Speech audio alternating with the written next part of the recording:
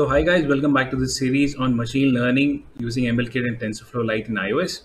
So today we'll start with face detection. So this is the first example that we'll go through.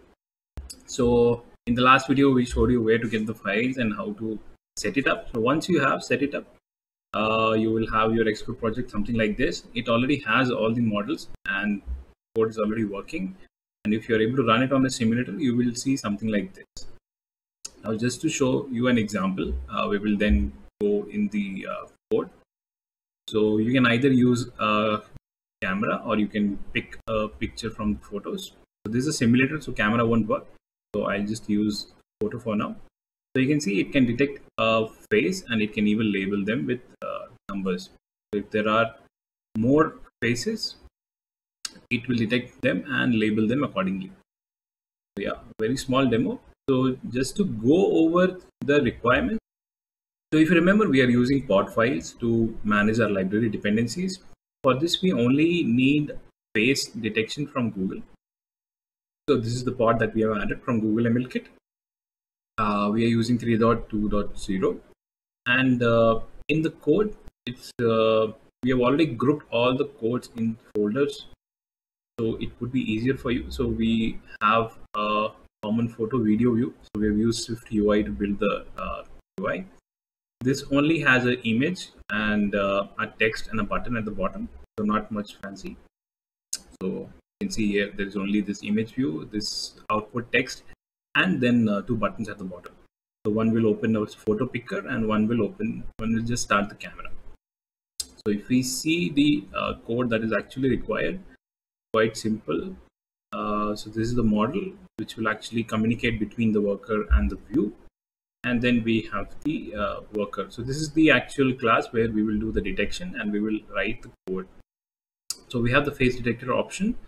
We have not used any contour or landmark detection, and we're just using the accurate mode for now. So this is the method that is called when you select an image. So it's actually part of the base view model. So whenever an image is selected, this worker.process image is called. So this is our worker. So process image will be called here, and then we will call face detector.process, and we just have to create a vision image. So this vision image is what is also part of the base worker.